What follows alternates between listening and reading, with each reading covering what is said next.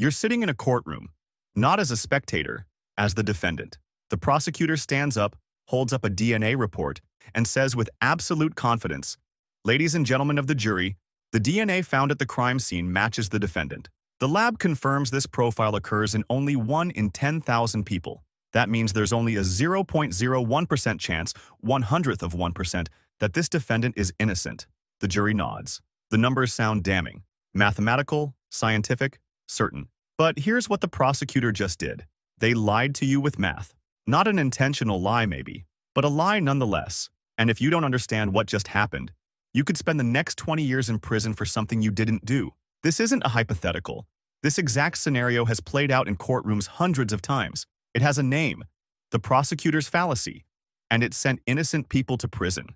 But before I show you how to defend yourself against this mathematical trick, let me tell you about the case that started it all.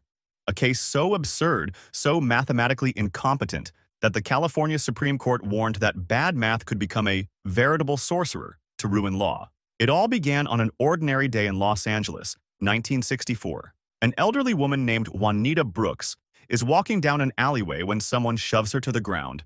She looks up to see a blonde woman running away with her purse. At the end of the alley, a man named John Bass witnesses a white blonde woman with a ponytail get into a yellow car. He sees the driver is a black man with a beard and a mustache. These sound like basic facts, eyewitness testimony, the kind of stuff that happens in criminal cases every day. But prosecutor Ray Senator decided to turn these facts into numbers. And that's where everything went wrong. The police found an interracial couple, Janet and Malcolm Collins, who matched some of these descriptions. They'd only been married for 2 weeks. Now they were being arrested for robbery. But here's the problem. When Juanita Brooks and John Bass were asked to identify Janet and Malcolm from photos, neither one could do it. Juanita completely blanked. Bass only saw a resemblance in the ponytail. The prosecution had almost no case. So, Senator got creative. He brought in a math professor from Cal State Long Beach to testify about something called the product rule. The product rule is simple. If events are independent, you can multiply their probabilities together to find the chance they all happen at once. For example, if thing A has a 1 in 5 chance of happening and thing B has a 1 in 10 chance of happening, then both happening together is 1 in 50. The professor explained this to the jury. Then he left the witness stand, and that's when Senator started literally making up numbers. He invented 6 probability estimates based on the descriptions. A black man having a beard, 1 in 10. A man having a mustache, 1 in 4. A white woman with blonde hair, 1 in 3. A woman with a ponytail, 1 in 10. An interracial couple in a car, 1 in 1,000. The car being yellow, 1 in 10. He gave the professor a pencil and paper. The professor multiplied all 6 numbers together using the product rule. The answer, 1 in 12 million. And that was it. The professor left. The damage was done. Senator stood before the jury and explained that this mathematical proof was actually better than the concept of proof beyond a reasonable doubt. Why? Because it dealt with hard numbers instead of vague beliefs. He called it the new math. He said it would help convict the people who push old ladies down and take their money. He told the jury that Malcolm and Janet Collins were the only 2 people in Los Angeles who could satisfy all these probability elements. They have to be the 1 in 12 million, he said. How could they not be? The jury convicted them of second-degree robbery. Janet and Malcolm Collins, 2 newlyweds who couldn't even be identified from photos, were going to prison because of made-up math. Malcolm Collins appealed. The case went to the California Supreme Court, and they absolutely obliterated Senator's stupidity. First, the obvious problem. The numbers were completely made up. Did Senator analyze vehicle registrations to determine that 10% of California's cars were yellow?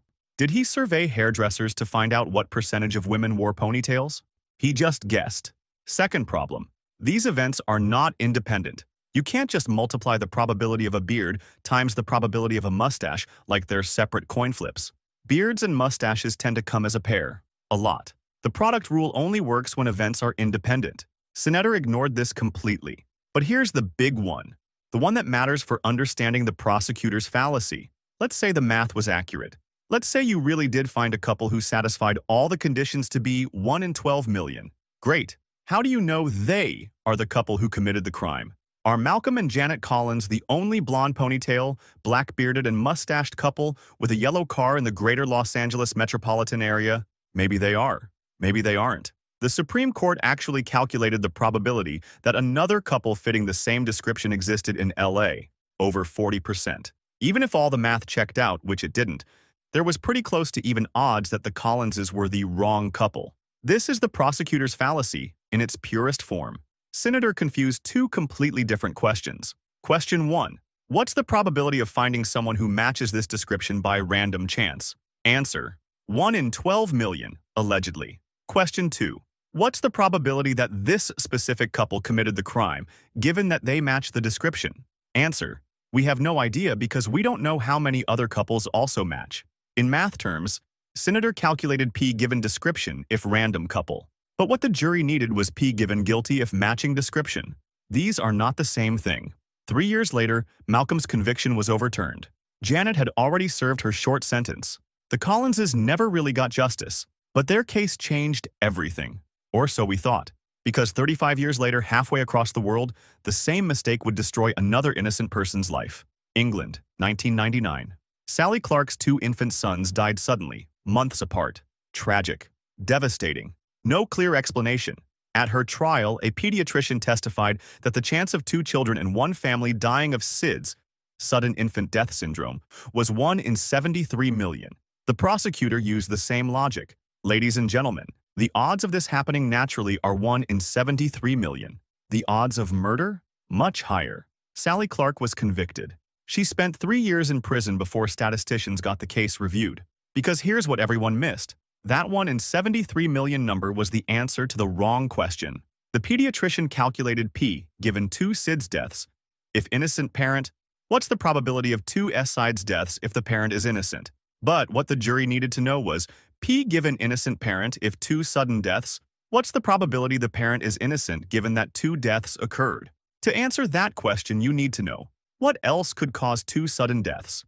Could be SIDS. Could be undetected genetic conditions. Could be environmental factors.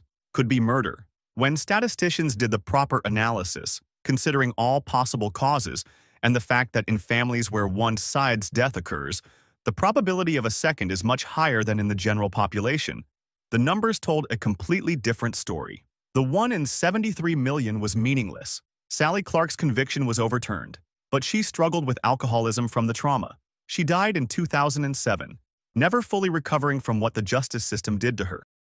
Now let's go back to your courtroom, where you're sitting in the defendant's chair, listening to that prosecutor tell the jury about your DNA match. You're on trial.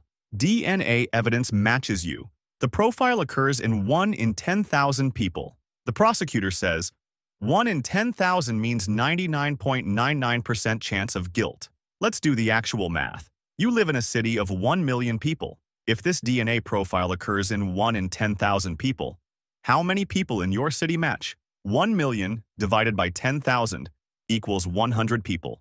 100 people in your city have this exact DNA profile. You're one of them. So what's the probability you're guilty based solely on this DNA match? 1 in 100. That's a 99% chance you're innocent, not a 99.99% chance you're guilty. The prosecutor just pulled a Ray Senator. They confused P given evidence if innocent equals 1 in 10,000, the rarity of the profile, with P given innocent if evidence equals 1 in 100, accounting for how many people match. It's like saying, the probability of being a billionaire if you're named Jeff Bezos is pretty high. Therefore, if you meet someone named Jeff Bezos, they're probably a billionaire. Obviously wrong when stated that way, right? There are thousands of Jeff Bezoses. Most aren't billionaires.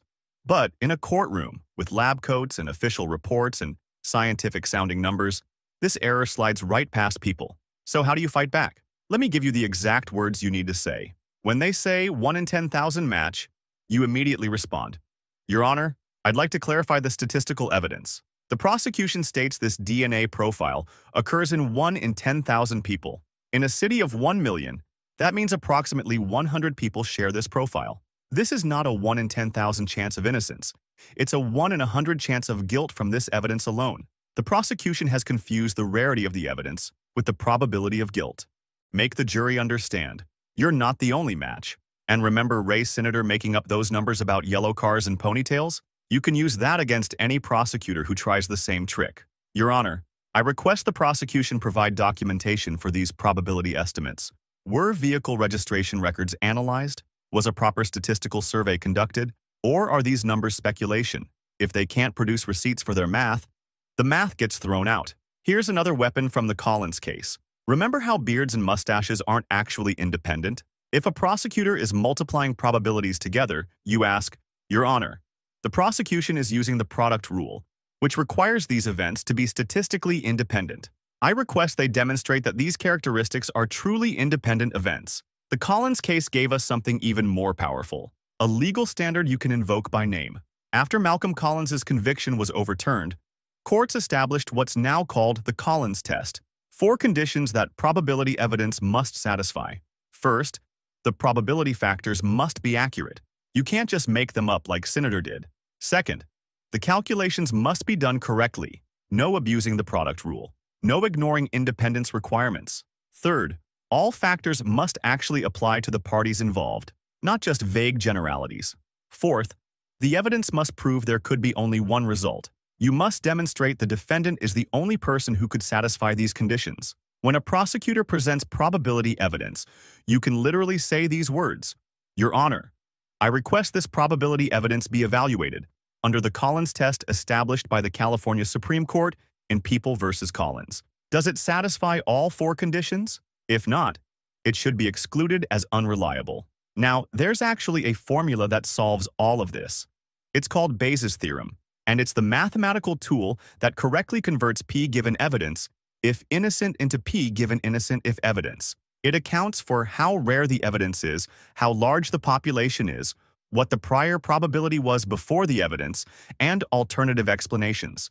Some jurisdictions now require expert witnesses to use Bayesian methods when presenting statistical evidence, but most don't, which means you need to know this. Because somewhere, right now, there's another prosecutor preparing to tell another jury that some rare piece of evidence means their defendant is virtually certain to be guilty. Maybe that defendant will know enough math to fight back. Maybe they won't. Justice shouldn't require a statistics degree, but until that changes, you better know your math. Because the difference between freedom and prison might just be understanding the difference between P given A if B and P given B if A. 2 arrangements of the same letters. 2 completely different meanings. One could save your life, and if this video might save someone you know, share it. Hit that like button. Subscribe. Because the next time you're on a jury, or in a courtroom, or just reading a news article about DNA evidence, you'll see this fallacy everywhere, and you'll know exactly what to do about it.